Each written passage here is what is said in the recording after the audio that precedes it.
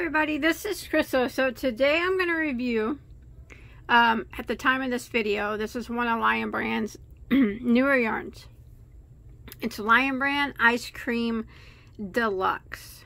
Now first off, I must say that I'm not affiliated with Lion Brand. I purchased this yarn with my own money, and I do not have affiliated links to where if you buy the yarn, I make money. I do not care if you buy it.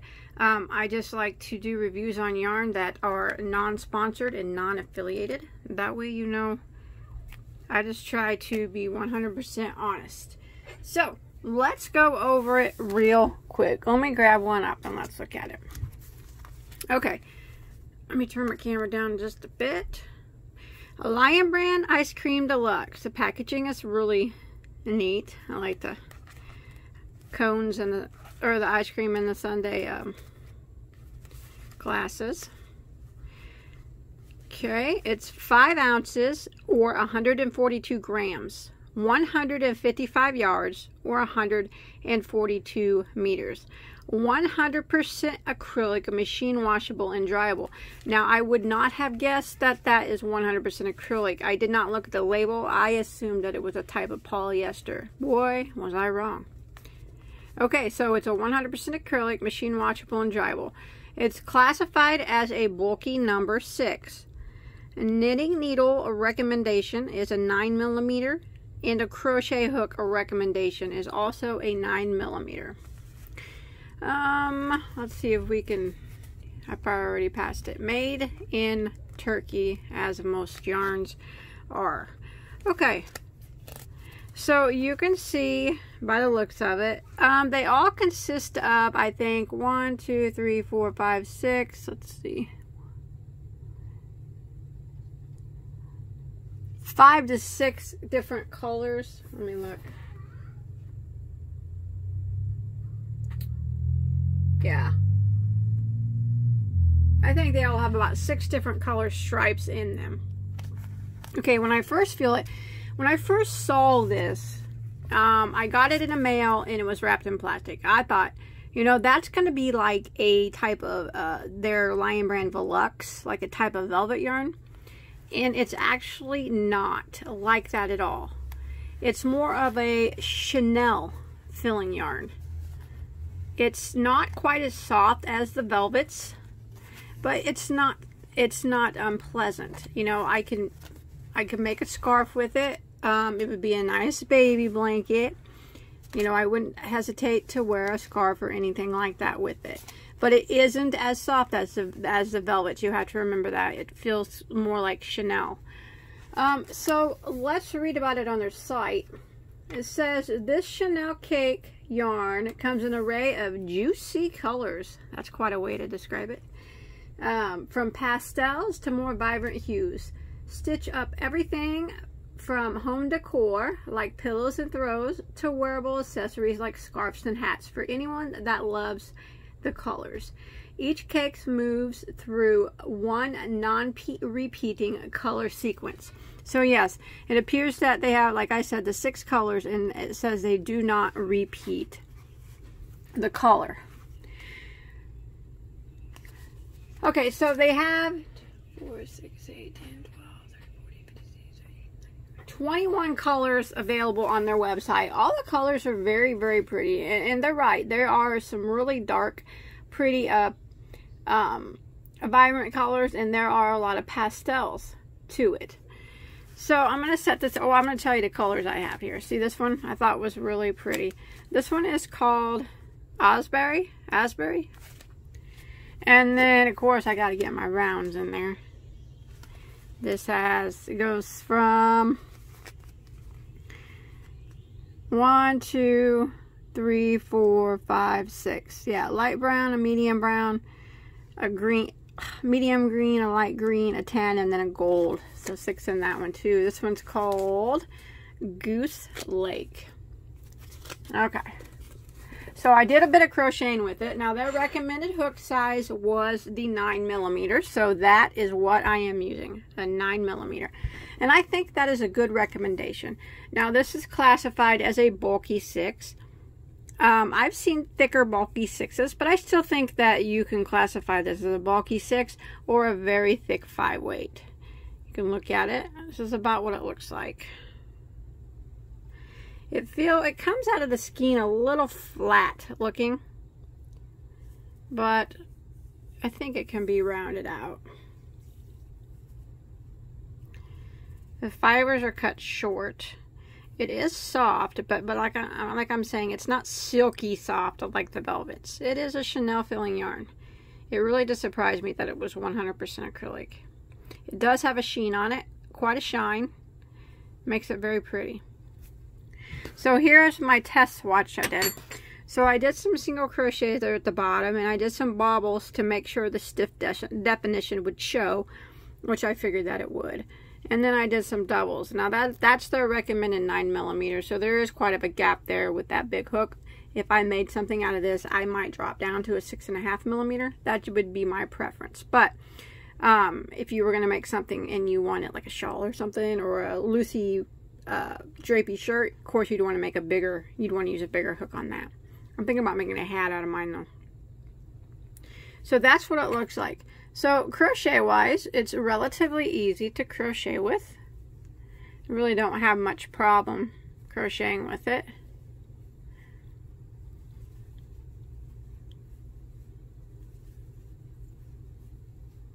I just am in shock that it's 100% acrylic. I would never have guessed that, and I just read it right as I was doing this review. I was just under the assumption that it was a polyester yarn, so that just goes to show you that they can make some pretty cool yarns out of acrylic, I guess. Sure fooled me. But as you can see, you know, of course it's not going to split. It's one solid piece of yarn, and it crochets quite smoothly. No problem with that at all. So we're going to see how well, like if you make a mistake, because I make mistakes often, if it comes out good. So that's the test swatch. And as you can see, the striping is very long. This green is just about over, and then it's going to go to a lighter color. But they have long stripes. Feel that. Can you hear that? That's the feeling of Chanel yarn. Or that's the sound of Chanel yarn. It may sound scratchy, but it's not.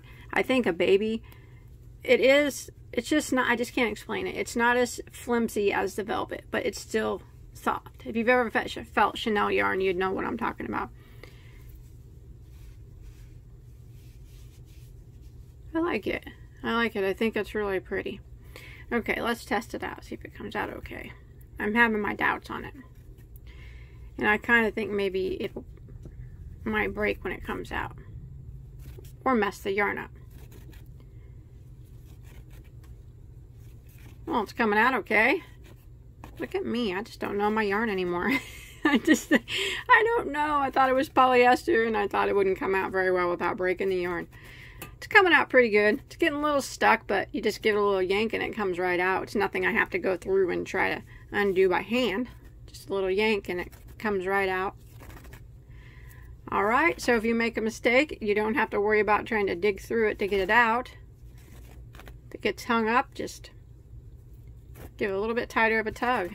There we go. How strong is this stuff? And let me see, did that mess up the yarn taking it apart? It didn't.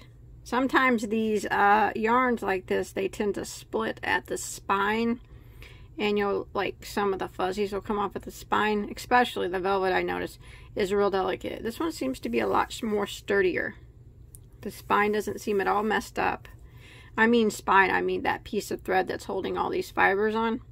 Sometimes the fibers will break away and it'll just be an open string there, but I'm not seeing that right now after pulling this out. Nice. It came out nice. I'm happy with it. Let me try to break a piece, see how strong it is. Now, I'm not the Incredible Hulk, so. Okay. So, it did break. That's what I'm talking about. Sometimes when you pull yarn out, like this type of yarn out, it'll leave just a string and no fibers on it. But it didn't really do that. But now the fibers are pulling off of that string really easy. So, when you cut it, you're going to have to make sure and sew it in really quick. See, the fibers is pulling off of that. It breaks, but it doesn't break like super, super easy. You do got to give it a little bit of a tug. See that? There we go. So I wouldn't really worry about it breaking on like during your project. I think it does take a little bit of a tug to break, but once it breaks and that one string is exposed that's holding it together, fibers just fly off of it. Now I haven't noticed any fibers coming off at all when I was crocheting with it. They seem to be pretty sturdy in there. Okay, now we go over the price of it. Now I have only can find it, I could be wrong, I can only find it right now on lionbrand.com, and that could be because it's so new. And it very well could be at other places. If you've seen it at other places, Joann's, Michael's, or something, let me know in the comments, you know, because I'm, you know, I just do a quick web search, and I just seen it on lionbrand.com. Now it runs $7.99 a cake, $7.99 a cake, and that is for 155 yards of a bulky 6. Okay. Now, you know when you buy bulky 6s that the yardage is always low. So let me think for a minute. If I was going to compare this to, say, their Lion Brand Hometown, Hometown USA, which is a bulky 6, I think it has about 80 yards in it. And I think you can get them at Walmart for about $3. So if I bought 2 of those, it would be $6 for the same amount of yarn. Or pretty close. And this is actually a lot better than that. This would be kind of a specialty yarn. Now, $7.99 may seem like a steep price for the yardage, but you have to remember that it is a bulky 6, so it goes further. You know, I'll definitely be able to make a hat out of one skein, and probably have some left over. I think it's a fair price, all things considering, bulky 6, 155 yards. But I always like to get things on sale. And lionbrand.com has sales all the time. They are one of the major yarn companies that offer sales all the time, like 30% off, 40% off, 45% off. So it would not be hard to get this at 40% off. $7.99, so, you know, like $4. That is way worth $4 if you could get it for that. I mean, it is. $7.99, I guess. I mean, it's an okay price. It's an okay price for the yarn being so nice. Or in my opinion, I like it. And for it being a bulky 6 and not, you know, 155 yards. If you were comparing it to the other bulky 6s on the market. But no one wants to pay that price. I don't blame you. You know, I wouldn't want to pay it either. I bought it whenever they were having a 40% off sale, so I didn't pay $7.99 either. So I think that, you know, getting it on sale from lionbrand.com when they have one of their nice 30 or 40% off sales, which is very often, you should give it a go. I always recommend, though, just buying one skein or one cake, just in case you don't like it, because remember, these are just my opinions, my personal opinions on yarn, and you know, I like it. I'm not like super in love with it, but it's a yarn that I would repurchase and make things out of. I would call this, if I was to rate a yarn, like 1 being horrible and 10 being like super the best yarn ever, I'd probably give this like a 6. So it's kind of medium for me, you know. I like it. I like getting it at 30 or 40% off, and I like it enough to buy it again. I will probably undo this one and make a hat out of it for myself. These, I don't know what I'll do with yet, but that's my review. But like I said, my opinions can be different from yours, and that's fine. That's what makes the world go round. Everybody's different.